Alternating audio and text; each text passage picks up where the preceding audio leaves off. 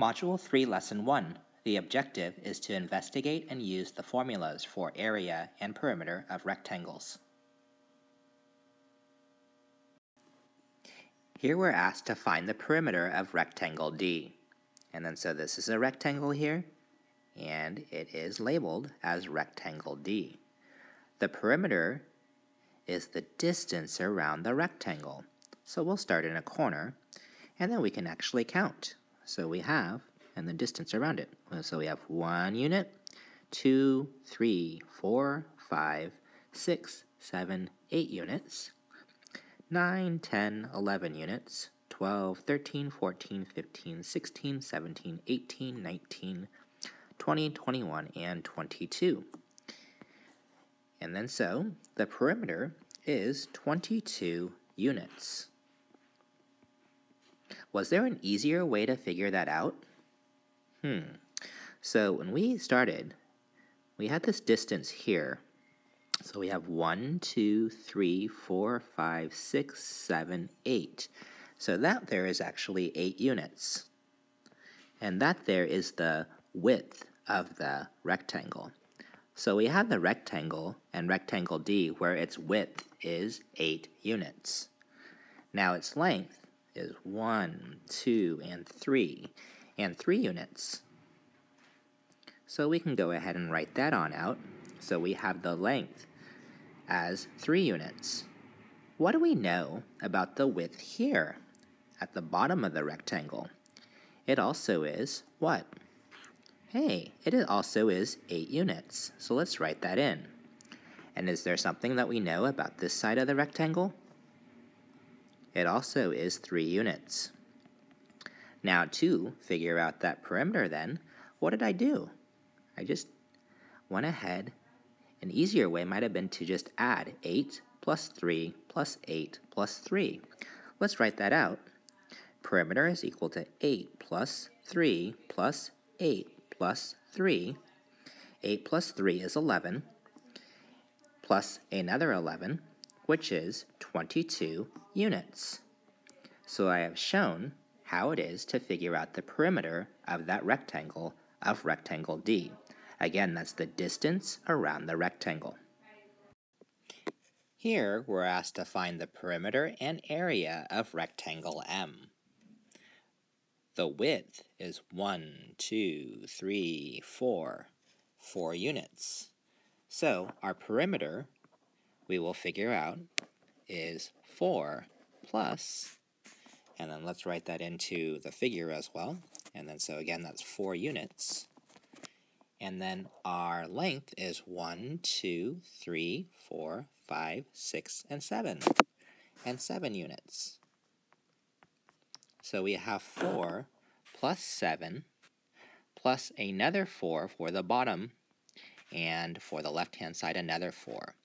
4 plus 7 is 11, plus 4 is 15, plus 7 is 22 units. Now our area,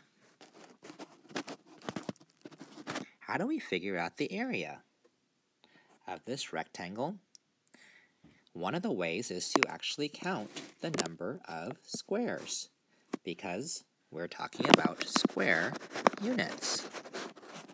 Let's count them. We have 1, 2, 3, 4, 5, 6, 7, 8, 9, 10, 11, 12, 13, 14, 15, 16, 17, 18, 19, and 20. Count with me. 21, 22, 23, 24, 25, 26, 27, 28. Or 28 square units. Was there an easier way to figure that out? Maybe you wanted to count 4 at a time. So count by 4s. 4, 8, 12, 16, 20, 24, 28. Now, even easier than that would be to use the formula. Area is equal to length times width. The length, again, was 7 units, and the width was 4 units. So when we go 7 units times 4 units, 7 times 4 is 28. And that's why we get, when we're multiplying units by units, that's why we get square units. Be very careful again about the labels that you use. And be sure to show your work when you are figuring out perimeter and area of those rectangles.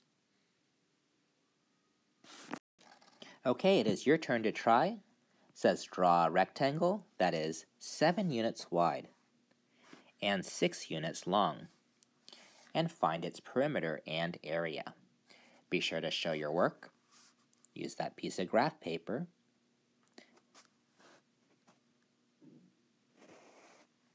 Pause that video while you continue your work. Our width that I draw first was 7 units. Our length is 6 units. Be sure that you have your labels there. This also is a width of 7, and this also here is a length of 6. For our perimeter, we are adding together 7 plus 6 plus 7 plus 6. With your graph paper, maybe you counted it. Did you remember to label? It was 26, and 26 what? Be sure that you wrote units. With the area, we actually just multiply our length times our width. So that's 6 times 7. 6 times 7 is 42, and that's 42 square units. So we'll continue to learn about rectangles, thinking about describing them by their perimeter and also by their area. Within this problem, we're asked to determine the perimeter. And then so we have a perimeter where the width is 2 meters, 50 centimeters. And the length is 75 centimeters. You'll notice we're no longer working with units. Hey, but we have our metric units for distance. The steps are much the same way.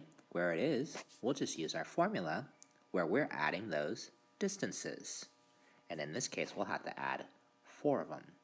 So we add 2 meters and 50 centimeters. We'll add it together with 2 meters and 50 centimeters again. And then we'll also add that to 75 centimeters and 75 centimeters. What we can do is we can rewrite all of that with centimeters.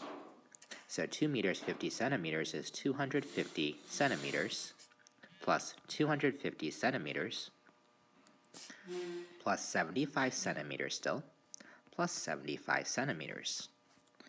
250 plus 250 is 500. So we have 500 centimeters plus 75 plus 75, which is 150. So we can go ahead and add those two together to get 650 centimeters. And that there is our perimeter. We can also write that as mixed units. And what I mean, how many centimeters are in a meter? Did you say 100? How would you write this as mixed units then? It would be 6 meters, 50 centimeters. Here's another type of problem. Given the rectangle's area, find the unknown side length. So here I have this rectangle, and the given area is 40 square centimeters. Do you remember what that formula for area is? Area is equal to what? Length times width. So our width of our rectangle is 4. It's 4 wide. So let's plug that in. And then so that's 4 centimeters times what? equaling the area of 40 square centimeters. What? And then so that x centimeters, that's the unknown that we're trying to solve for, or that variable. What goes in there? What would that be? Did you say 10? Let's plug that in. 10 times 4, and it would be 10 centimeters, that is. 10 times 4 is 40, and then so that's 40 centimeters times centimeters, which we can also write as 40 cm, like this right here. And we call this right here square centimeters. So we have 40 square centimeters. And so that 10 centimeters is the side length. The side length there, and that missing side length is 10. 10 what?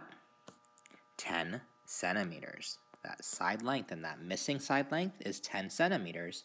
So that 4 times 10 does give you 40 square centimeters. Find the missing side length when given the rectangle's perimeter. Perimeter is 100 meters. This is right here. This is the missing side length. So we have 30 here for the length. So we know that this side here is also 30.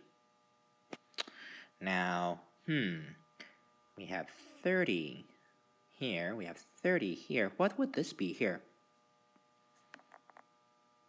Well, actually, we don't know, do we? In other words, it also is x. What will we do to figure out the perimeter? We would start adding those things there. Where we have 30 plus 30, which is what? Right, 60. But we also have to add x twice, because those are the unknown side lengths. 30 plus 30 is 60, and we actually have what all this equals, because we were given that there. That perimeter was 100 meters. So 100 is equal to 60 plus some unknown value plus another unknown value, that missing side length. 100 is equal to 60 plus blank plus blank. All of this here, the two x's, would have to equal what? 60 plus what number is 100? Did you say 40? That means x plus x is 40. Do you know the missing side length? Did you say 20? X is equal to 20, or 20 meters. The missing side length is 20. Let's write that in.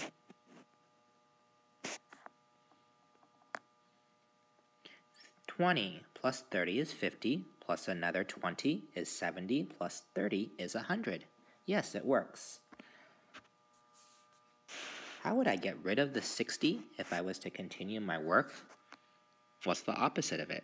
Right, minus 60. And if I do that to one side of the equation, what must I do to the other so that it stays balanced? I would subtract 60. 100 minus 60 is 40.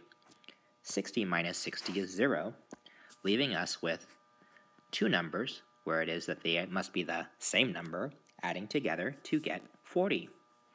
And those two numbers would be 20, because 20 plus 20 is 40. So we'll continue to work with rectangles, areas and perimeters, and different types of problems.